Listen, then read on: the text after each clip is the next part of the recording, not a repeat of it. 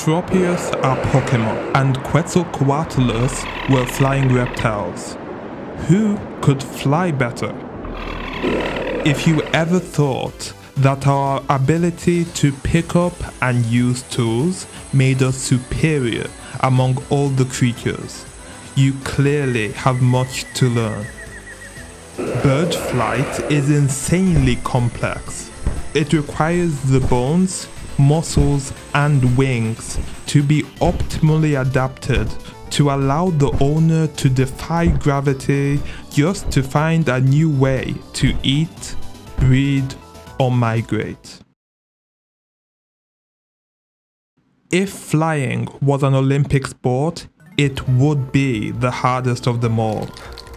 To give you a sense of how physically demanding it is, imagine if you could suddenly run 5 times faster than before, burning 5 times as much energy per second. Imagine a world where Usain Bolt would finish his world record sprint not in 9.58 seconds, but in 1.92 seconds. The forces on his legs and arms would be so great that they would be torn apart. His heart would pump so fast that it would have failed immediately. Birds burn 5 times more energy with each flight. So, how do they do it?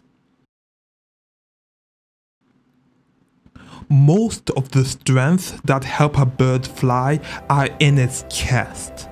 These muscles are able to stretch considerably and can resist being pulled up and down many times per second. Why doesn't the bird's heart fail? It's because they are small and their hearts beat more quickly.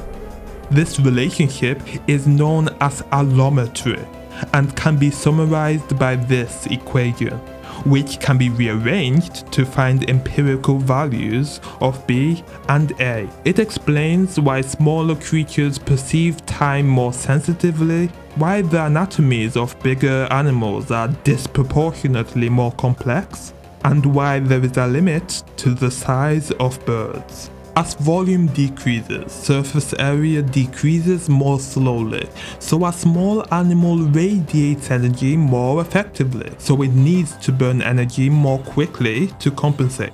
This is why flight gets more energetic the smaller the flying animal. The hummingbird is the size of a young dragonfly and beats its wings an eye-watering 70 times per second. The largest birds that can fly today are only about 10 kilograms.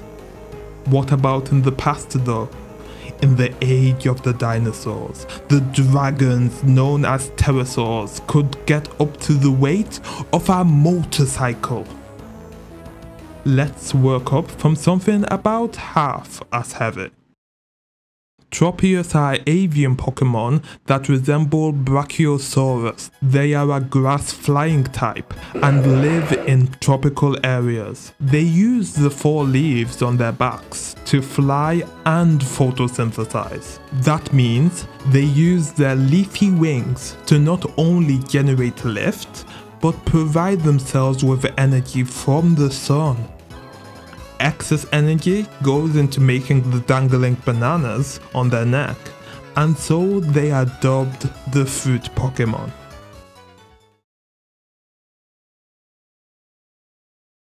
Tropius are 100 kilograms and use leaves to fly.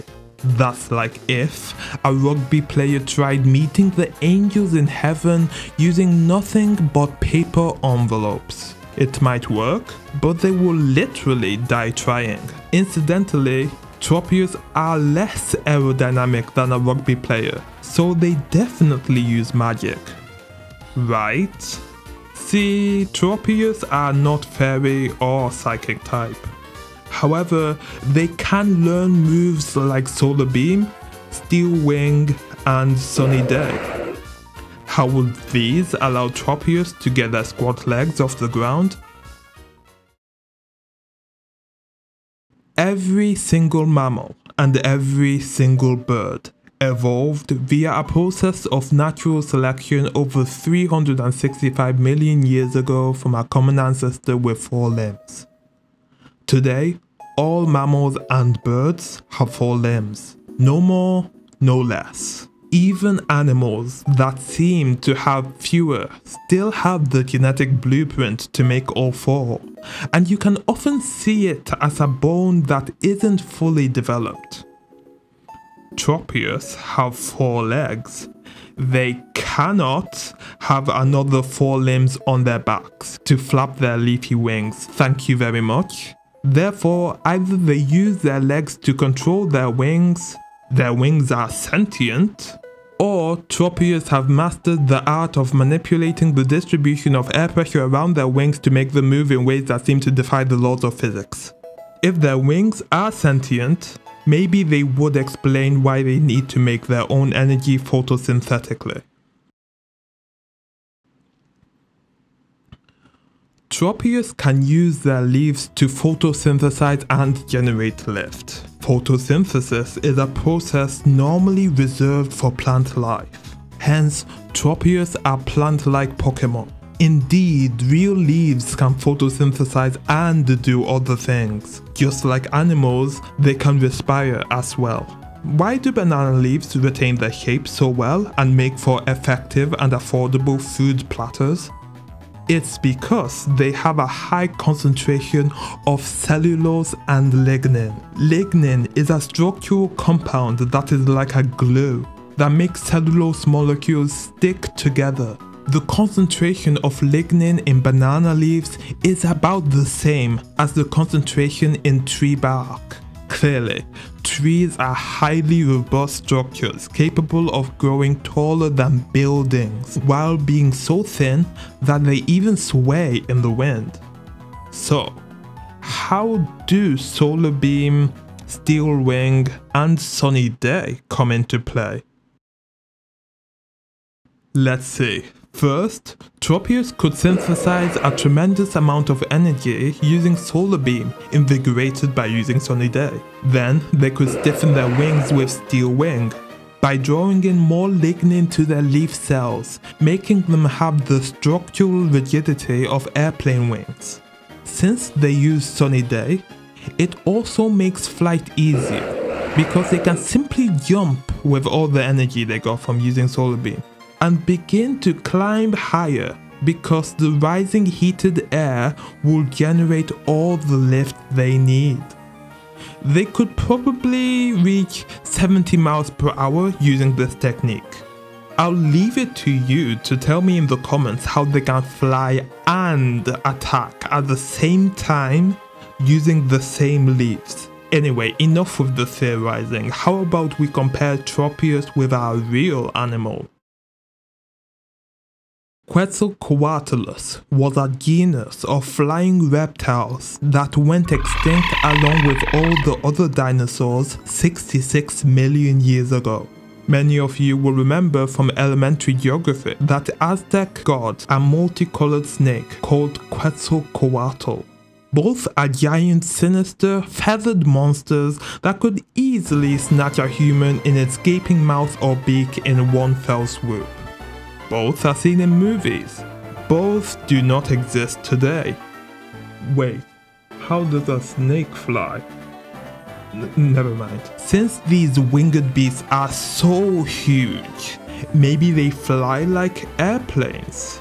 I mean, Quetzalcoatlus are so huge, but they are nothing compared to a Boeing 747. The heaviest of Quetzalcoatlus may have been 250 kilograms, which is already twice the mass of Tropius. Yet the Boeing 747 is the weight of 734 of the heaviest of Quetzalcoatlus. In fact, the animal is about the size of the smallest aircraft ever made, the Cessna 172, and 3 times a flight. So it probably flew just like one of these man-made vehicles, right? Right? Wrong. Please show me any commercial airliner which flaps its wings just like a bird. The aerodynamics of aircraft and birds are simply incompatible. Engineers have to make their aircraft as streamlined as possible. A flying animal can use a variety of tactics to overcome air resistance. We're not going to see planes with feathers anytime soon. So, how did they fly? Pterosaurs had one very long finger that held a membranous wing in tension. This is dissimilar to birds, who use feathers, and bats, who use their whole hand. Looking at how broad its wings are, it probably soared like an albatross, banking and flying in circles to climb higher in areas of rising heated air on the clouds called thermals. To take off, it probably jumped from cliffs to increase the airspeed traveling over it to generate lift. A running start might also suffice if the wind speed is particularly strong on that day. What role do feathers play? Why don't pterosaurs have them? Membranes, fur and feathers can all confer similar benefits while satisfying unique niches. Today, bats are some of the most numerous mammals on Earth simply because they have evolved a completely unique survival strategy that no other mammal has: powered flight.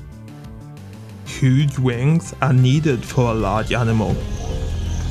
Their wings are nearly a meter across. Yet, the wings of Quetzalcoatlus may have been barely large enough for a few seconds of powered flight. Enough to compete with a chicken. Fortunately, the concentration of oxygen 68 million years ago would have been greater than what it is today, so they would have been able to use energy more efficiently. Without feathers, pterosaurs had to use the muscles in and around their membranous wings to guide the flow of air around them in a way that pertains to feathers on a bird, or fur on a mammal, or even wings on a fighter jet. Naturally, the way pterosaurs flew is highly debated, since paper-like wings are not the best material for surviving in the fossil record. It has been said that flying is constantly evolving to optimize flight. The pterosaurs survived for over 150 million years, so they clearly did something right. For stable flight, flying animals need to balance their weight with the lift generated and the drag forces due to air resistance. A small gust of wind could rip the fragile wings as they are quickly jostled about by a mixture of forces. Fortunately, just like reinforcing concrete with steel increases its strength, making it a much better structural material, reinforcing wings with stiff fibers of collagen helps the wing to resist stresses from any form of acceleration, such as banking, climbing, and braking. That super long finger that spanned the wing also would have needed to be very resistant to bending. Clearly, it isn't enough for an animal to simply be able to flap their wings and get off the ground. The wings have to withstand bending at high speeds. The muscles and bones that connect to them have to be able to withstand the dynamic drag forces up in the air, and the body needs to be able to use energy quickly enough to sustain flight. Obviously, Quetzalcoatlus and the other pterosaurs, and all the creatures that once roamed and still roam the sky, checked off all these necessary boxes to not only fly, but fly well, fly far, and fly the next day. Tropius are quite literally the antithesis of a biomechanically engineered bird. Leaves, regardless of their type, bend easily at high speeds. Their flight muscles ought to be far away from the ends of their wings, meaning that the forces on them would be astronomical. Okay, maybe they could use energy fast enough, especially if they use certain moves to amplify the metabolic rate. Even sloths can change the metabolic rates while fully awake. However, I wonder why they would even need to fly anyway.